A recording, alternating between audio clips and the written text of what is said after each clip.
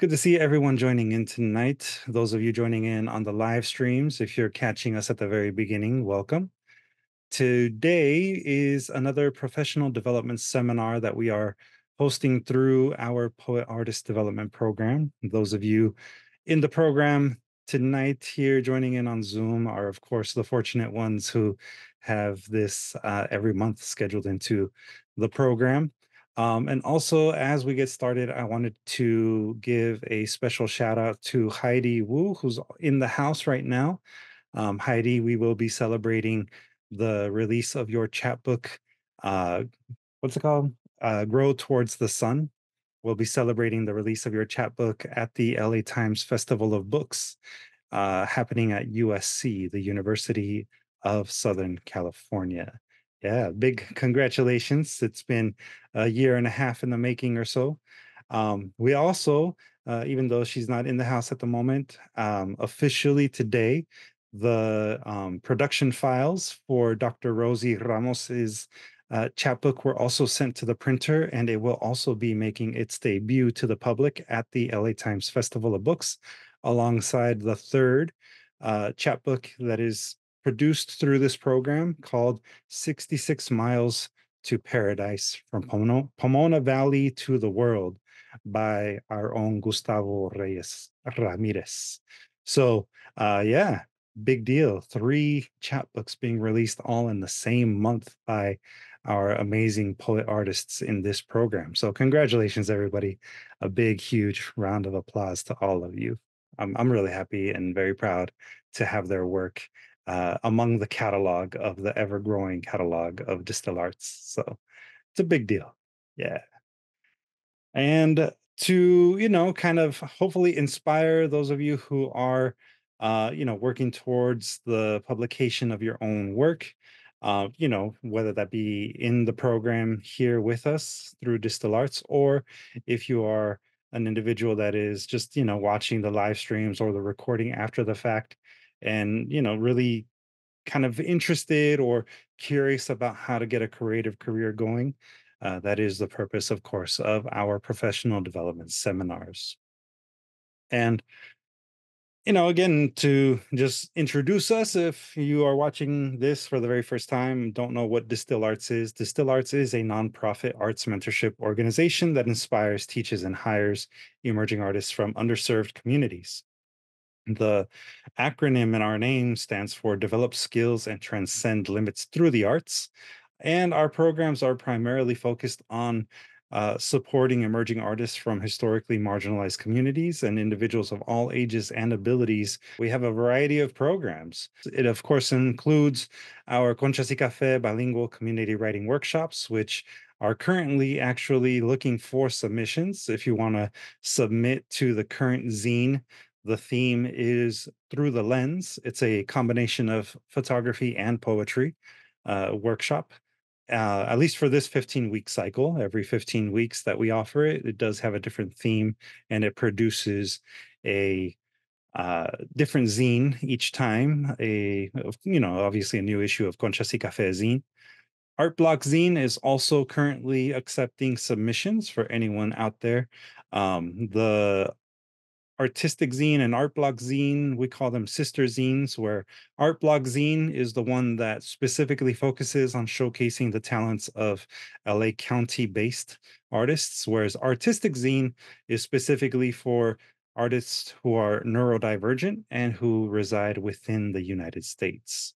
um, all of the zines that we currently have, Conchas y Café zine, art block zine, and artistic zine, each one of them has a current open call for submissions. Art Block Zine and Conchas y Café Zine, both of them close their submissions in the month of May, one at the beginning of May with Conchas y Café Zine, and then Art Block Zine at the end of May. Artistic Zine has an open call for submissions that goes all the way through to July. And then our current Creative Impact anthology, LA Transit, has a deadline for submission also at the end of May. And that one is a sub program of the Poet Artist Development Program, which again, it is celebrating the release of a variety of zines and publications produced by our emerging poet artists in our programs, and this program specifically.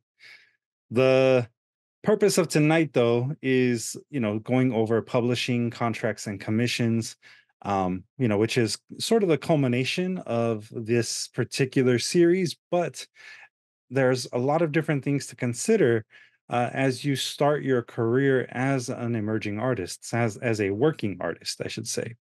And for that, I wanted to hear from those of you who have been attending these on a monthly basis. What are the key factors that you are currently considering as you plan your career as a working artist? Think about all of the different topics that we've covered up to this point. What have you learned up to now? And what are you currently working on developing as part of your plan? Feel free to raise your hand, drop it in the chat. Getting a third job, according to Angie. I mean, I wouldn't exactly call it a third job, just, an addition to your duties with DSTL Arts as our program coordinator. Evan shares that she is working on online presence with a website and social media. Excellent. It's always a good way to start, good place to start. Asking for a raise. Gotcha, Angie. Well, we'll need to talk about that later. But yes, working on that online presence is a good place to start. We did cover that, of course. Jamie added leveraging as many resources as possible is important, including what you're good at. I'm working on figuring out social media as well, thinking of TikTok. Yeah, if you remember back to our lesson on using social media for self-promotion and marketing, you know, if you are thinking about a platform but haven't done it yet, really assess why that platform is going to work for you. You know, Angie is right. We our particular presence on TikTok is pretty weak. It's not that great, but we can definitely make it better if we really sit down and think about its purpose for our unique programs. Something beyond just me doing backflips very poorly. But yeah. Because you guys are old. Sure, Abraham. Anybody else aside from Evan and Jamie thinking about what seeing the world through the lenses? Yeah, that also helps. Don't forget to think about your audience, right? Who is really your customer base? Because in the end, that's kind of the terminology that people use when talking about their career as a working artist. It might be audience, within the community world, right? But within the business world, it would be your client base or your customers. Who is your audience? Where are they? And what do they need? Right? What services are they looking for that you are able to provide? And as artists, believe me, there's a lot that you can provide to the world. I guess that, is a good way to check in to see what things you're all thinking about. Remember that a lot of this does come from at least, dedicating a month or two to the full planning process. It's not like you have to have all of these answers right away before you get started as a career artist. These are things that you can develop over time, and they are things that change over time. Just like a lot of the ways that business has been changing throughout the history of the industrial revolution. Now, to sort of help to bring this home a little bit and to help us really understand that things do change over time, we have this quote from the American filmmaker, TV producer, and publicist Ava DuVernay. You might have heard of her. She's a relatively big deal in the film and arts world.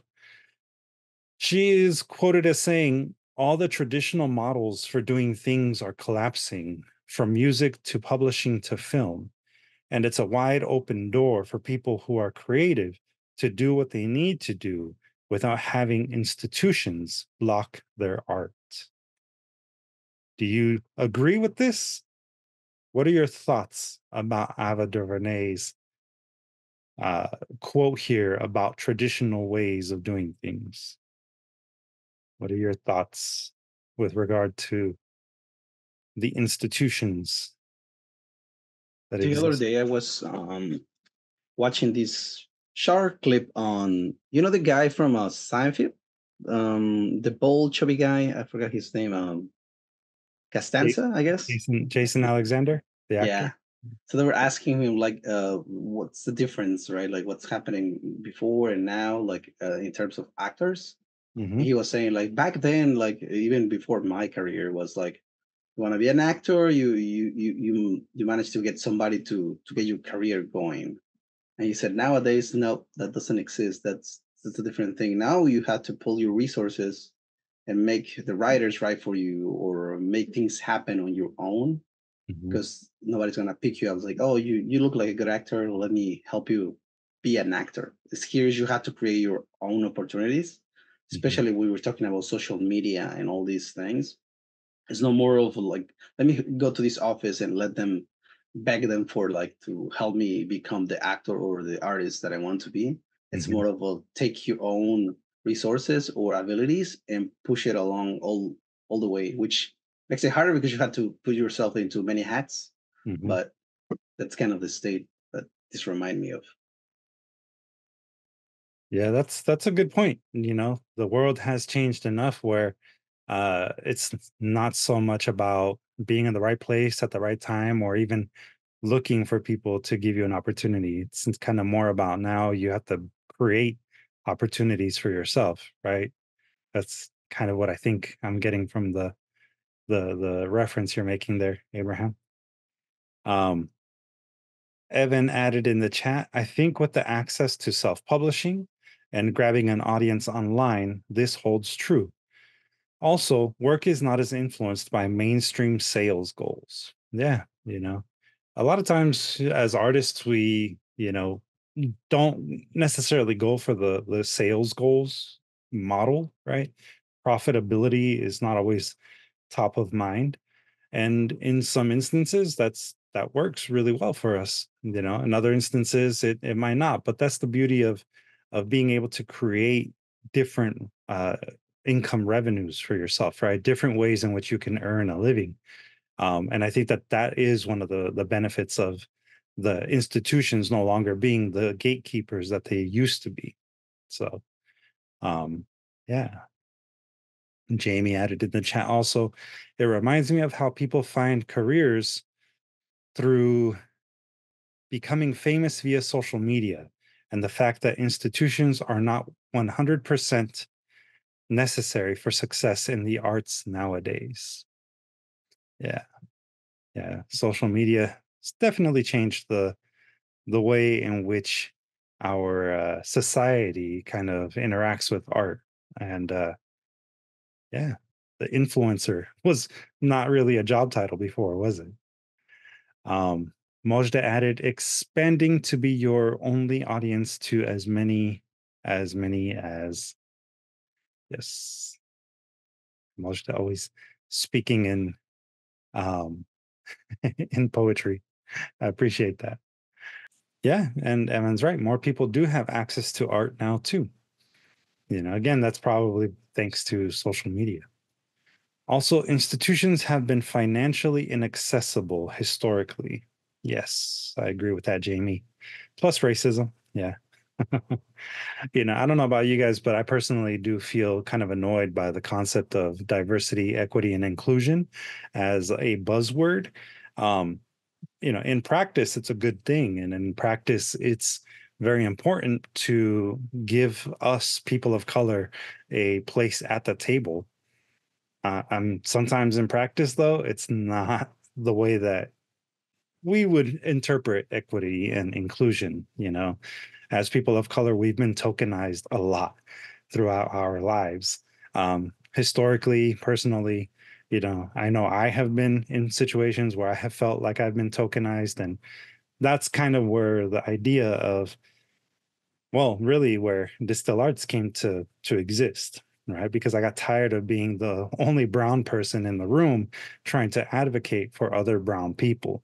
Um, in the end, it just made more sense to go against the pre-established institutions and then start my own in a way that was really truly about the community, right? And much more focused on giving the community what the community asked for as part of the planning process, as part of the execution, all of that. So, um, yeah, DEI has sometimes been overused. And Jamie added, yeah, the words have little meaning if you don't actually serve the community within the curriculum. Right. Um, diversity, equity, and inclusion, like I said, is nice on paper, but not everybody understands what it truly means for those of us that have historically not been included. And I think that's the beauty, again, about us not having to always adhere to the existing institutions. You can find our own path. And as we have talked about before, there's obviously a benefit to institutions, but a benefit to, you starting your own career path, right? On your terms, using your particular skills and strengths to establish a way of life that is suitable for you as an individual. So last time we talked a little bit about publishing and self-publishing, specifically the publisher experience and the publisher as an institution. There are certain benefits that you might gain from working with a publisher. You can get things like editorial guidance and copy editing. Obviously, it's important for a publisher, especially a publisher of books, to ensure that things are as accurate as possible. So they'll have usually on hand access to copy editors that will maintain a certain image and level of quality that the publisher expects. They'll try to remove 90, up to 99% of typos and errors. And especially when it comes to things that are fact-based, omissions as well, right? They'll try to remove anything that might damage really the image of the publisher. Publishers also will have, connections within the design world and the shipping and printing world. That's something that, as we discussed before with self-publishing, you would ultimately have to either outsource that to someone, pay someone to do these things, or you do them yourself, which can, help your budget grow if you are looking at getting grants and that kind of thing, but is also a much larger expense that if you go the publishing route, the traditional publishing route, you wouldn't have to necessarily pay for. There's also some marketing support that a publisher might give you, but it usually is limited.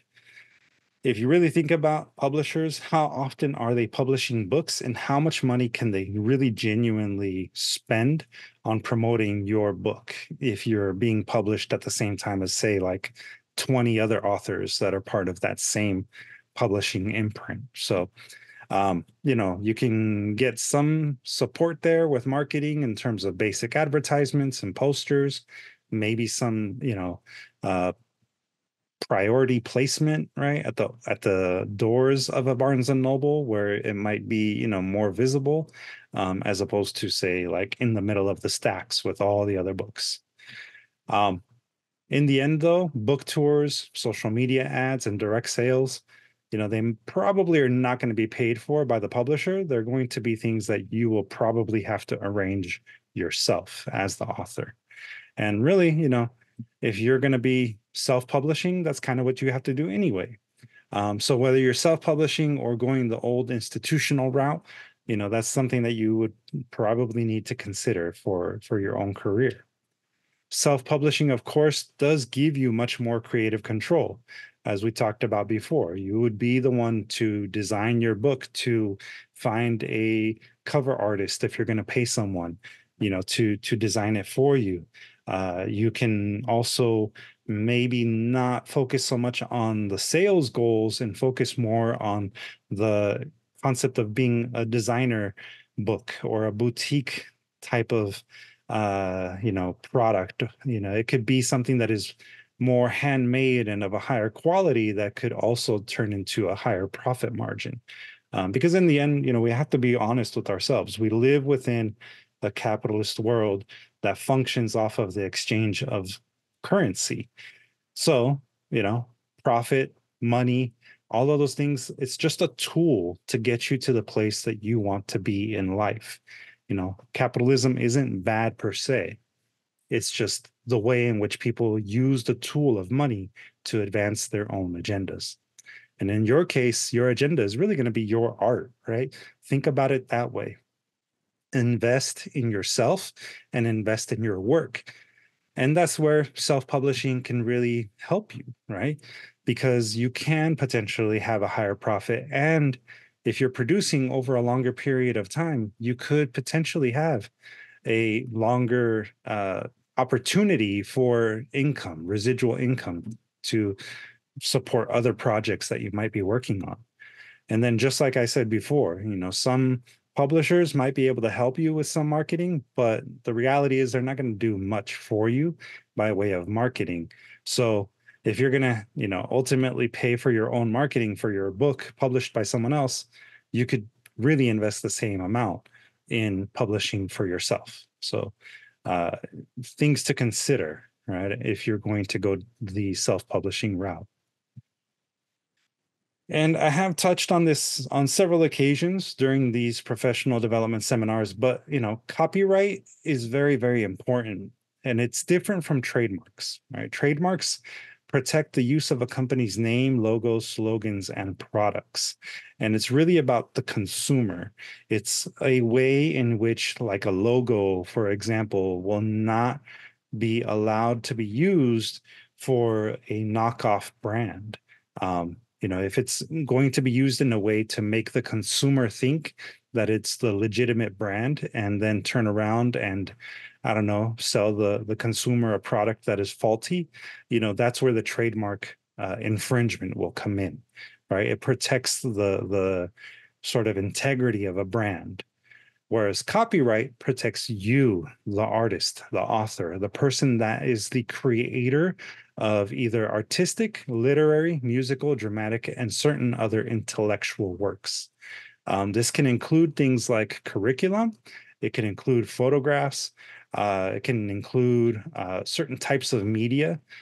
Basically, the way that it works is that when you register it with the US Copyright Office, which is linked here in the handout, it will give you, the artist, exclusive rights and ownership over your entire lifetime plus 70 years. And the copyright can be transferred or sold permanently or temporarily based on a contract. So this is really about protecting your ownership of your intellectual property. So that's the difference between copyright and trademark. And really, the only way you can copyright something legitimately is to register it with the US Copyright Office. People have talked about the poor man's copyright, which is where you might mail yourself something and then use that postmark as a way of proving that you created the work.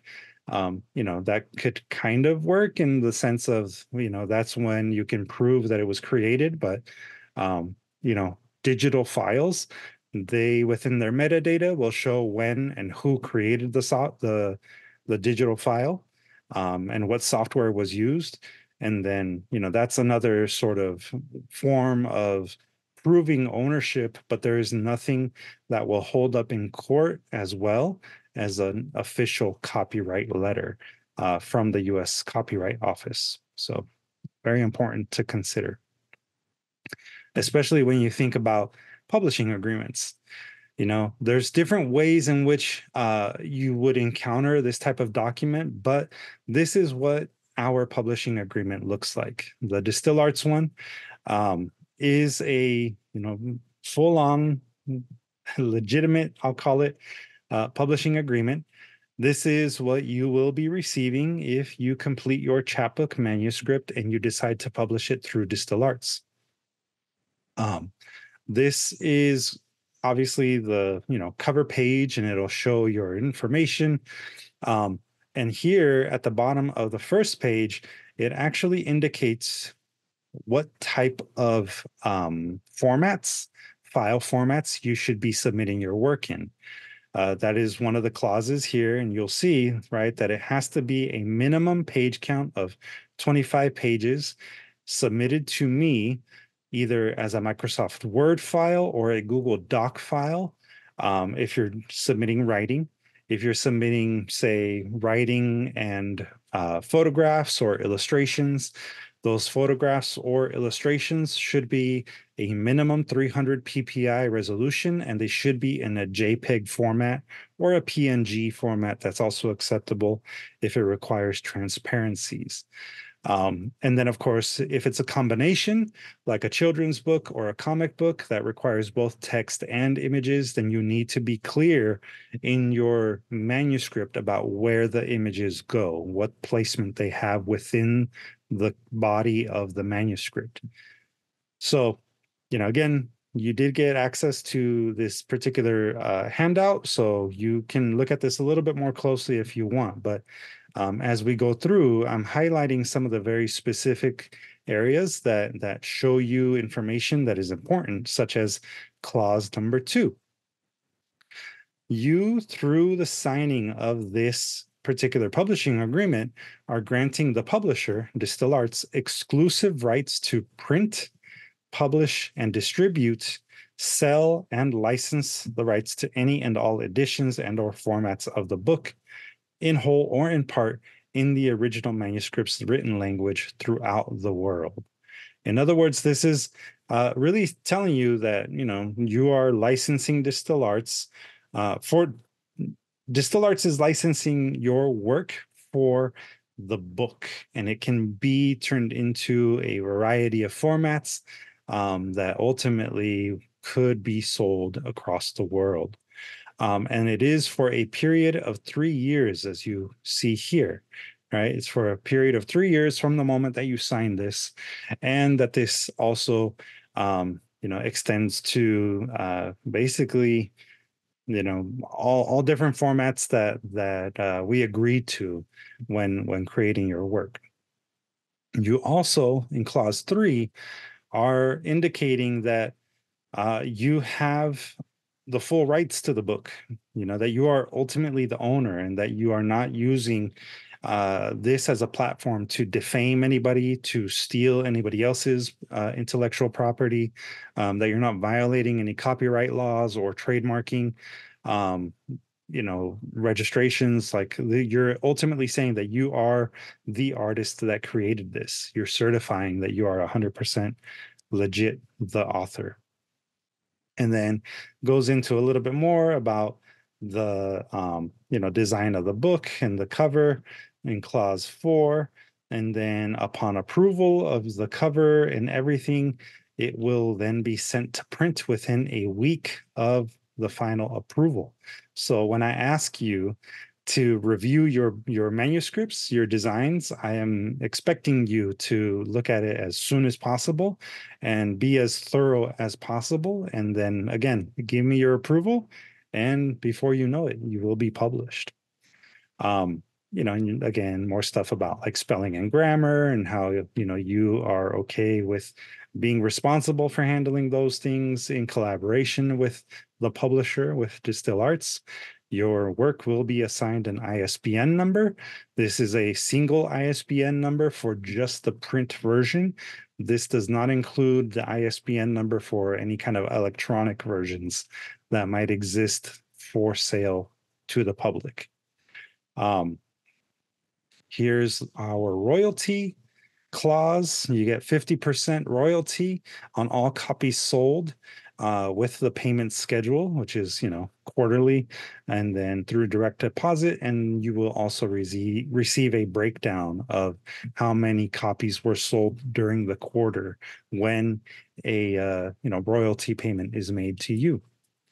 Also, you get here in this clause 7.1 that you're responsible for paying the taxes. All right. So these are all very important things to see built into a contract for publishing specifically, because there's a lot of different, ways in which a person can, sometimes steal money from you, or, if you don't have, say, a clause that says that, you are able to merchandise your work in other ways, that's obviously going to be a detriment to you. Let's say your book becomes super popular, but the publisher didn't give you a clause like this one that allows you, the author artist, to sell television rights, film rights, merchandising rights, without approval of the publisher.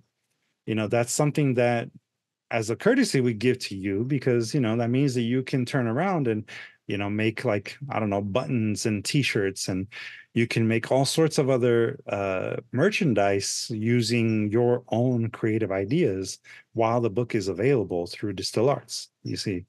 If Netflix does approach you, as Abraham is kind of joking in the chat, if Netflix approaches you to adapt your chapbook into a mini series, we don't want to be an obstacle for you.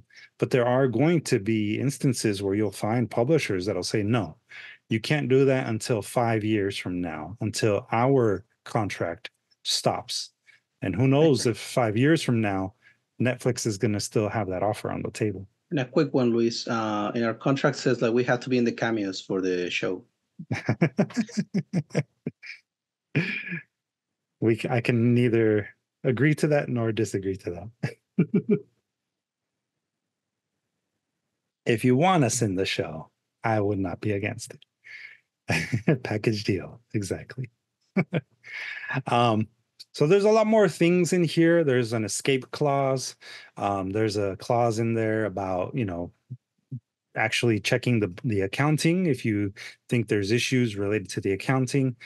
And then arbitration, and what happens if we disagree in the future, and you feel like we have to go to court. So really do look at your contracts in the future, because they will have those types of options for you. Whenever possible, go to a lawyer and ask a lawyer to review things like this for you, because you do not want to give up your rights as a creative. Your intellectual property rights are going to be what ultimately helps you make money. And the way in which you use those rights, those intellectual property rights, will determine how, like, successful you are in your own eyes in the future as well. That's why it's good to understand these things that you'll hear from time to time, like licensing. Right? Licensing controls four things: the how, the when, the where, and for how long other people can use your artwork. You are the owner of the copyright, especially if you are registering it through the Copyright Office, right? And publishers can only copyright the work that they create. So, for example, as you develop your manuscript through our program, you are creating something that you can copyright and call your own. When you license the manuscript to Distill Arts through that publishing agreement, you are saying that we have the permission to, for 3 years, offer as a product a book that, as a designer, we can copyright. Distill Arts can hold the copyright of the book, the object, the designed object. But that's it. We're licensing the material that's inside from you. So, it can be a little confusing, but always remember that in the end, you are licensing the work to us, the publisher.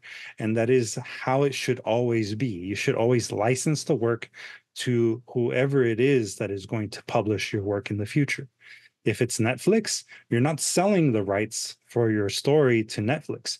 You should license your rights to Netflix. That way you continue to hold the copyright. And then you can do it again. You can have, like, say, another entity like Paramount, they can then license the work 10 years from now or 25 years from now, or HBO can license the work 50 years from now, and they can reboot the series as they see fit, right?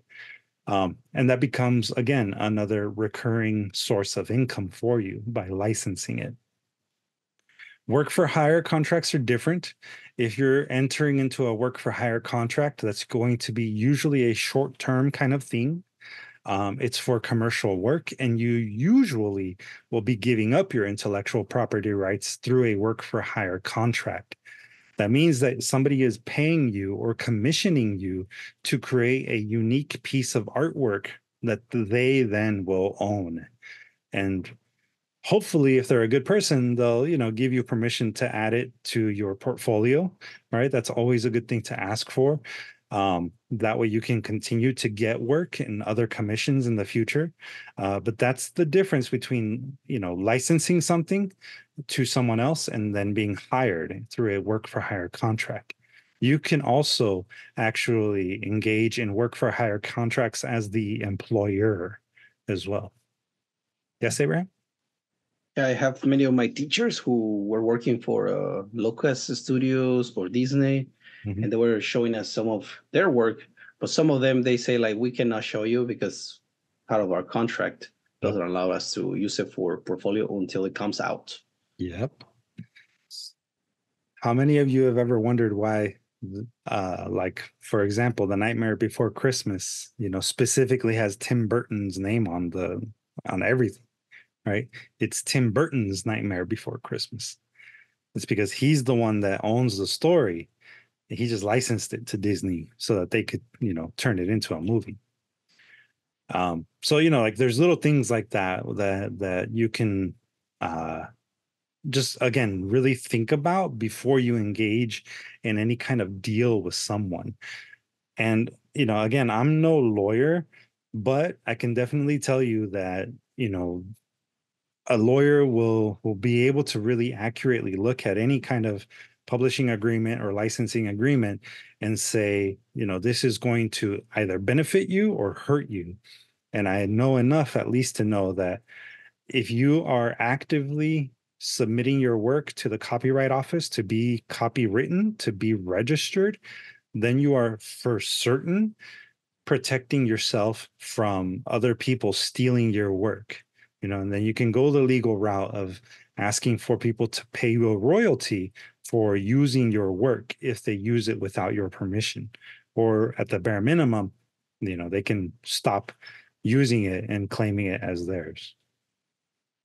Also, there's other things you may be aware of, things like the Creative Commons or open source. Sometimes those get thrown around as ways of talking about licensing and ways in which you can share work with others. They have very specific use cases. Creative Commons itself is a nonprofit organization that helps people register works so that they're still given credit as the owner, but will allow you the flexibility, or the consumer will say the flexibility of reusing and remixing your work in a way that still allows for some sort of again, credit to you as the original author, but kind of like another way of people maybe turning artwork that exists into their own version of that artwork. If you want to learn more about Creative Commons, I definitely recommend you go to the website so you can be properly informed about that and how that can or can potentially protect you or hurt you in certain situations. And then open source is very specifically related to software and source code. Some people sometimes will call a work of art as kind of like an open source sort of thing, but it really isn't. It's only specific to software and source codes, and how those codes can then be really incorporated into a whole new platform for something that somebody already created. So again, to learn more, visit the website here that's linked in the handout. Here's some potential ways in which you can license your work. Again, always license it, don't sell it. Never sell your rights for anything because you're ultimately giving up your creative control. But a good way in which you could license your work would be for, film, TV, stage, or sound media. Um, Movies, TV shows, plays, music, audiobooks. Digital media could be anything from video games and videograms, videos, to like virtual reality and augmented reality environments, or just elements for those things. Memes, that's also something where you could potentially license your work so that it becomes a meme. Um, I've yet to see that really happen in a way that actually monetizes it for people, but I'm sure there's a way you can make that happen. Print media is almost always going to be a license kind of thing. It could be adapting your chapbook of poetry into a comic, or a pamphlet or broadside. It could be photo prints. There's the master photo, which is usually going to be either a digital negative or a physical negative. So you could license that into a photo print. That's a way to kind of understand that, or maybe adapting it into a coloring book, right? Uh, Pay a subscription to use a meme. That's not a bad idea, Jamie. Just saying. And then yeah, like Abraham said, his his toy, his action figure.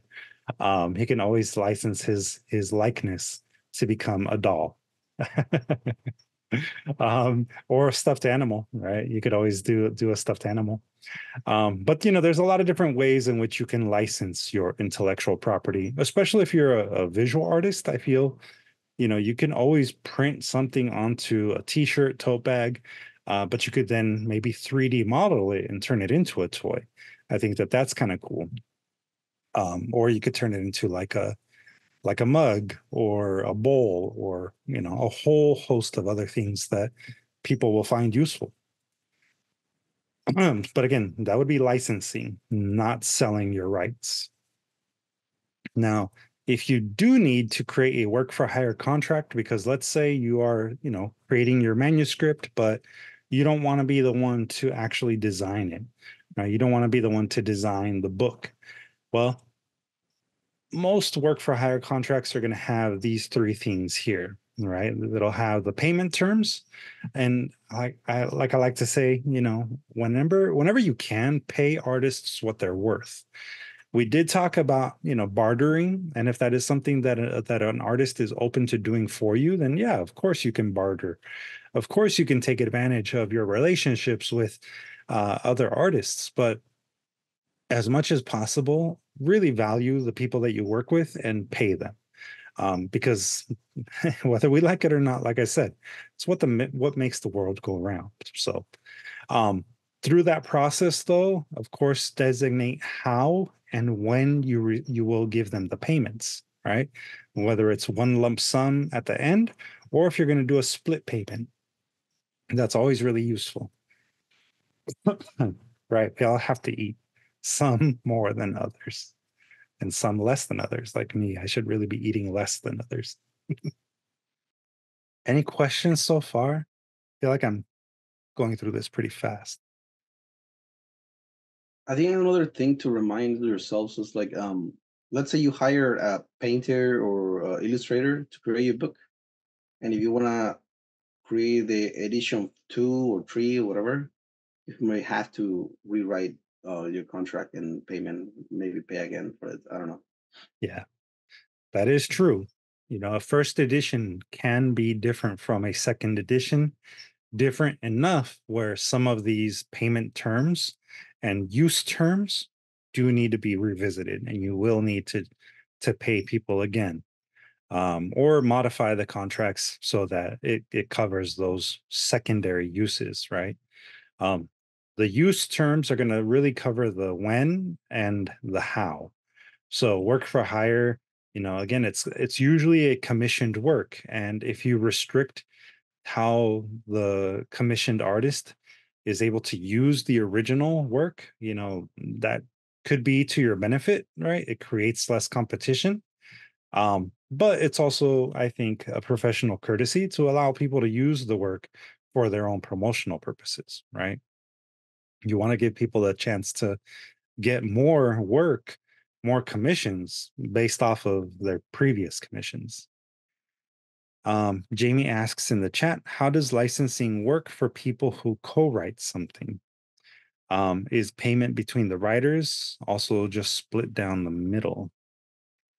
I think that type of circumstance, if you're working with like a collaborator, that's something that you should always have in writing, especially when you are talking about like I don't know, like a play, for example. If you're going to produce a play, you could bill both the writers, right? They could be both on the playbill as the writers, but payment wise, that's again going to kind of depend on how you structured your agreement with them.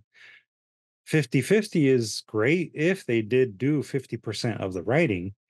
Um, but again, if they came in as an editor after the fact, maybe you would give them like a 25% sort of equivalent.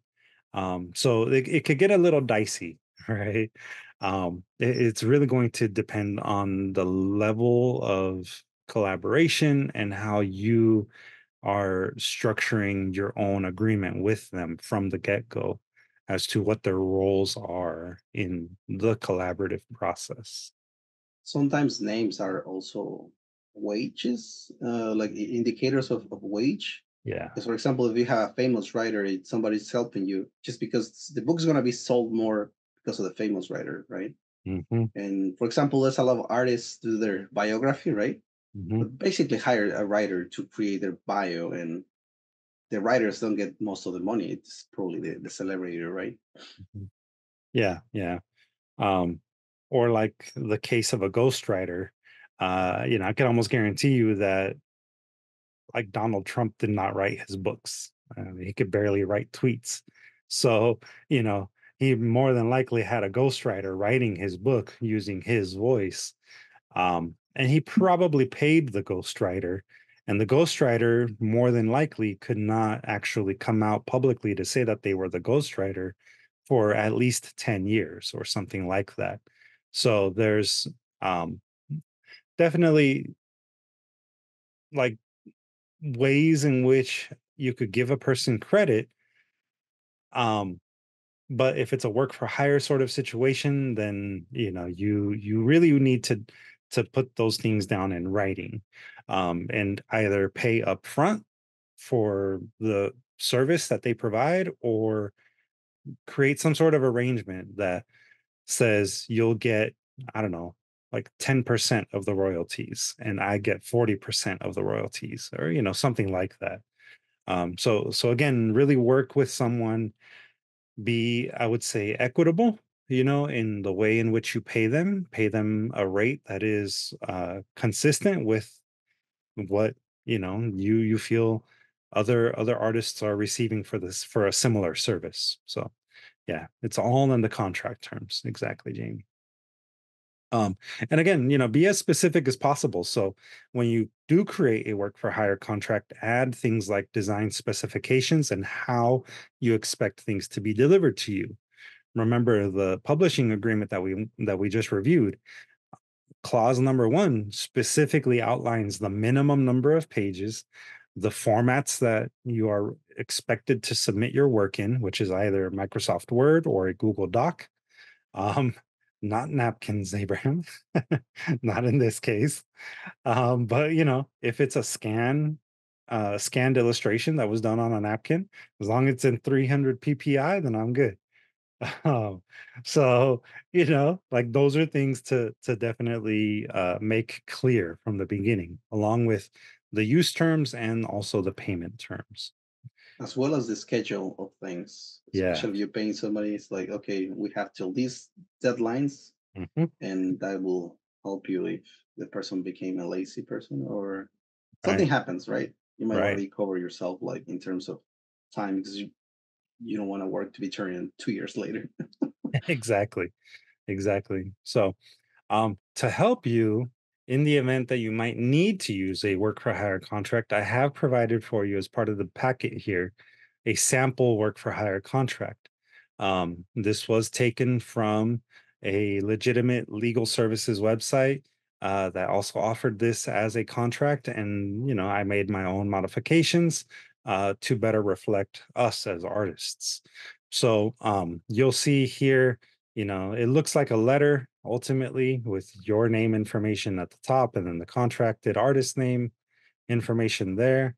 And then everywhere where it says insert your name here or insert the artist name, and all of that information can be modified as necessary. But remember, these are the big things that we were just talking about.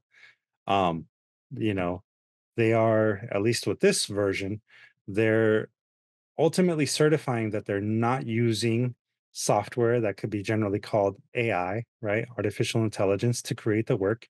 They are the original artist that is, not creating work that is infringing upon the copyright of any other person. You're also right here outlining that the work will be delivered on X date, right? So you're giving them a deadline. That's very important, as Abraham said, and it should be following whatever specifications you outline. So, add that right here according to the following specifications, and then you can obviously reference the specs that I will be referencing when I ask for your manuscripts in the future. That could potentially help. Of course, that depends on your particular needs, but we are obviously focusing on the types of things that we do through Distill Arts. And then, here's again, right, the cost, the commission rate. And so this is how much money you expect to pay them. Um, the payment schedule. So you might want to do like 25% upfront and then 75% at the very end, or 50-50, however, if you feel comfortable. And then right here, this is a work for hire agreement and the effective purchase of the complete rights assigned to the work. So that means that you are buying the work and all of the rights associated. And again, the artist will only have the right to use samples of the commissioned artwork as part of their promotional or marketing activities for their services, with no commercial gains to be made beyond those through the use of said promotional work. So you want to allow people to make money off of their work if you're hiring them, if you're commissioning them, just not directly competing with you for the work that they created. In other words, they can't take the work that they created for you and turn around and use your logos to turn it into a poster, right? That is like a we'll call it like a knockoff poster of your particular intellectual property. Yeah, feel free to reference this if you yourself find the need to create a work for hire contract. Now, did bring up lawyers a couple of times. In the end, it's going to depend on whether or not you find yourself in a position where large amounts of money are going to be exchanged, right? That's when you should really consider getting yourself a lawyer and legal representation to review your contracts and to review any kind of agreements that you're entering into, licensing or otherwise. But sometimes there's other types of people that you might need, and those other types of people could be things like agents or, even union representation. They offer different things, but they can both provide things like professional connections and opportunities. Like I write right here, talent representation usually means an agent sells your skills, talent, or art on your behalf. So if you do decide to go with an agent, that's sort of their purpose. They are on your behalf advocating for people to hire you, whereas a union is going to represent you when you have been hired. They're going to give you opportunities to network with other people and other employment opportunities that will ensure equitable pay. But that's something that usually takes care of you after you have been hired, after you have actually gotten a job or a gig in any kind of environment where that applies. They can also help you to kind of review contracts and help you negotiate contracts. Agents, they are intermediaries, and as their client, as your client, sorry, as their client, you are going to want someone to advocate for you in a way that gets you to earn a little bit more, because in the end, the agent's incentive is to get you the best deal possible so that their 10 to 15% commission is bigger. That's how they get paid. They get paid when you get paid. That's also a red flag to consider. If they are asking you to pay them first and then they might get you a gig, that's probably not a legitimate or even an agent with strong ethical practices. So, don't feel like you have to pay for representation. That only applies for unions. You pay a union fee and then you get the representation because of that. But in the case of an agent, they are their incentive is to get you the best deal so that their commission, that 10 to 15% commission, is bigger. Um, Both of them might give you some advice, but it's usually not going to be legal. Explicitly legal advice. Agents are not attorneys. Only a certified attorney can give you any kind of real legal advice. The nice thing about a union, though, is that if you are paying your union fees, some unions will have actual attorneys uh, on retainer who can help you and give you legitimate legal advice. And then, of course, there's also connections with specialists. Agents might work with certain kinds of specialists to help you with branding, to help you maintain your public image, or even act as editors, but they'll usually refer you to other specialists that do that as part of their job. And the same generally goes with unions, especially unions for working artists. They have usually deals with other agencies that can connect you with, uh, you know, marketing specialists and branding, and even people that can help you maintain a public image. If you're going to look for an agent, if that is the path that you want to consider, definitely do your research. Don't just go for the first person. Think about what other properties they've sold and to who. That might mean that they might understand your work better if they've sold other properties that are similar to yours to other publishers, or media companies, that kind of thing. Which goes back to who else are they representing?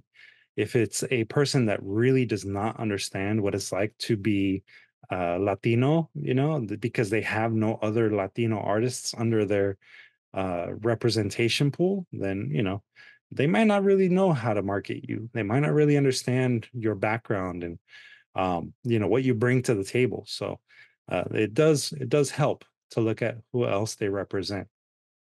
Also, think about the type of contractual obligations that you might enter into when you sign an agreement with them for representation. You don't want to be scammed, that's for sure.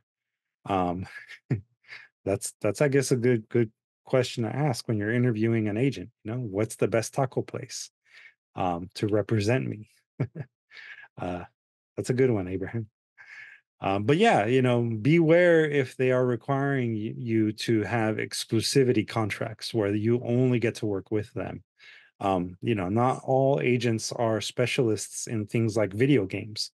They're not all specialists in audio formats. And, if it's a literary agent, they should probably not keep you from expanding into those other media fields.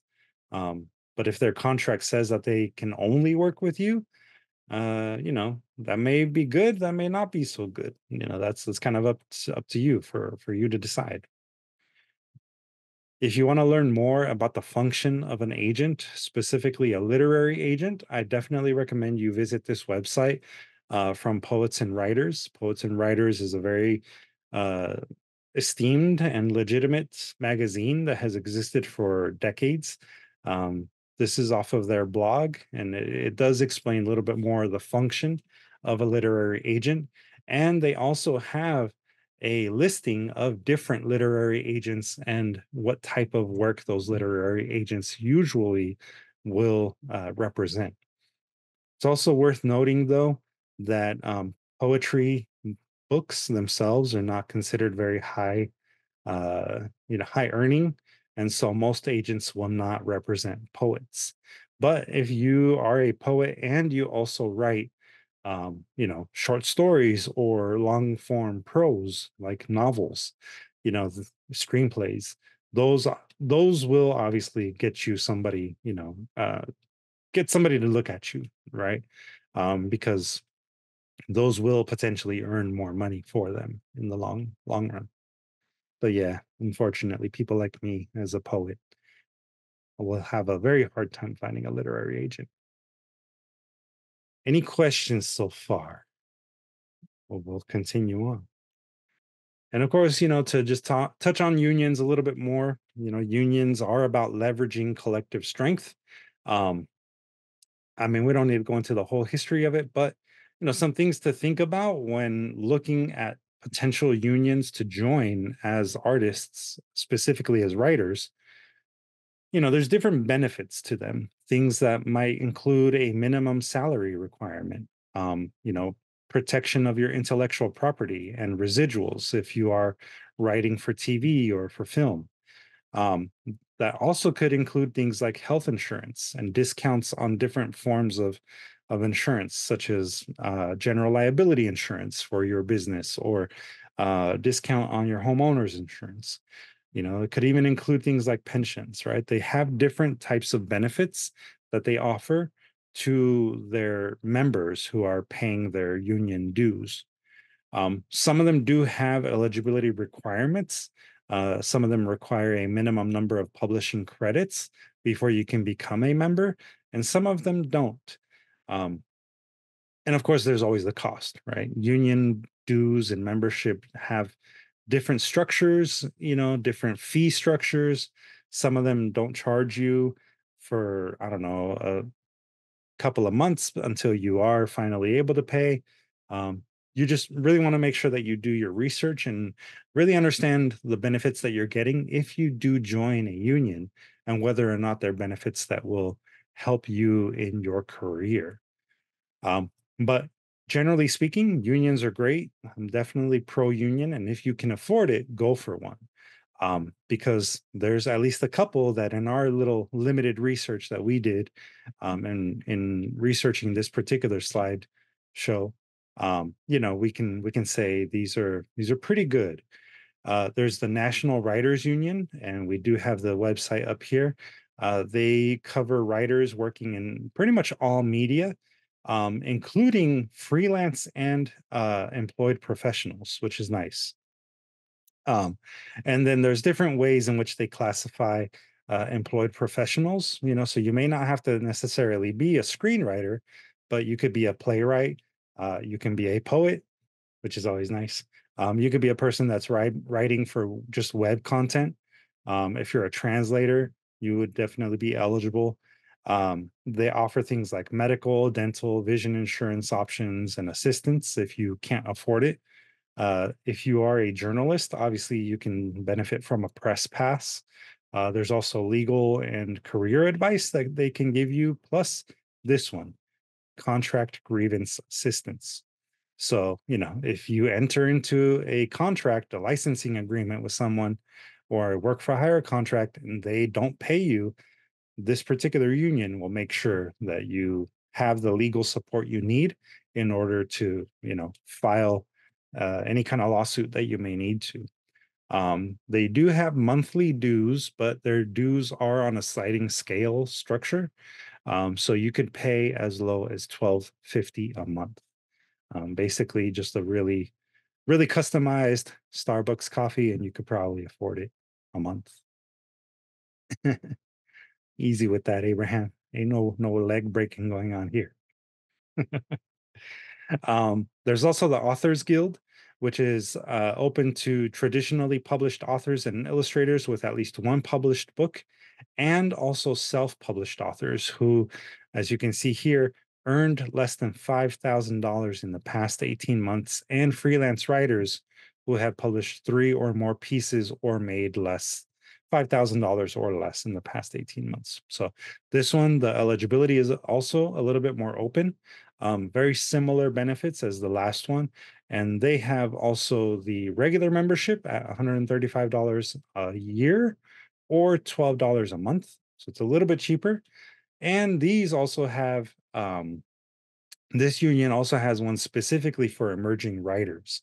So you don't get the full benefits of the full, eligibility pool, but this is for unpublished writers only, and it's $100 a year or $9 a month as of this recording, or at least when we did the research. Those union dues may or may not have changed uh, in the past year, but we at least have a couple of unions there for you to look into. Now, there is a difference between a union and a membership organization or a trade organization. These are also valuable. They're also really good for expanding your network, but these are not going to be the same thing as a union. These are really about your professional development and making, your network larger. So an example is something like the Academy of Motion Picture Arts and Sciences, the people that put on the Oscars. They are a membership organization. They are not a union. Um, and of course, if you're a member, you do get some benefits in terms of like, pathways for emerging filmmakers, actors, writers, and more. And then membership in this organization also means that you could be nominated for an award through the Oscars, right? So there's a benefit to it there. But then there's also things like the Academy of American Poets, which again, this is more about expanding your network, not so much about, really, I guess, getting any jobs through this, although you could potentially um, get some publishing opportunities that might not come to you otherwise. It just builds your visibility in the poetry world at the national level. Um, and then your dues also pay for programs such as like the Poem a Day newsletter or all of the different activities that happen around the month of April, National Poetry Month. Locally, locally you have the Arts for LA, and Arts for LA is more of an advocacy organization. They are going to kind of really work more in, I would say, the arts education sphere. They tend to advocate more in that area. But they do also have initiatives that help people with like mentorship and getting larger amounts of funding for grants that support arts programs in the community. So they're more structured in that way. But again, it's really about your professional development if you're going to go for a membership or a trade organization membership, uh, either way. And then again, it's always worth to remember that whether you join a union or you have an agent, it really comes down to having a network of like-minded artists with whom you can share ideas, resources, and more. The more that we as an organization do these types of workshops and the more that we work with you, the more we see the true value of working in community with community. um, because in the end, we really do have to rely on the sort of bonds that we create with one another. The social bonds really have I think, very valuable place in our society, and more so for us as artists, because we have to start somewhere, and a lot of times we do start with that mentality of the starving artist, but it's not about living in that mentality all the time. It's about being in a mindset, in a place where you understand your value, and no one is going to understand your value like other people who are working in the same field as you. So, again, whether you are joining a union, self-publishing, whatever path your career takes, just always remember to have a network, have your own little arts fam like we have here. And remember that we're always here to support you as you develop as an artist. So with that, I'll leave you with our little bit of homework here, which is really to look at the slide deck. Really look at the things that we covered today, especially those sample contracts and agreements, because those are going to be things that will help you approach future agreements, future licensing agreements and contracts. If you can understand them now, you're going to be better prepared in the future when you start to actually get these things presented to you from people outside of our little community here. And with that, if anyone that is watching on the live streams or later on YouTube, you can always visit our website. You can always follow us on social media for other workshops and additional updates that we might have. Um, and we are again here for you too. Just because you're not enrolled in the program at this time doesn't mean that you can't still benefit from some of these resources. And for that, we do make ourselves available. You can always email us directly or visit our website, shoot us a message, and we're more than happy to answer questions that you might have. Thanks again, everyone, for joining in. I hope you all have a great night. Um, and yeah, we'll see you all next time. Take care, everybody.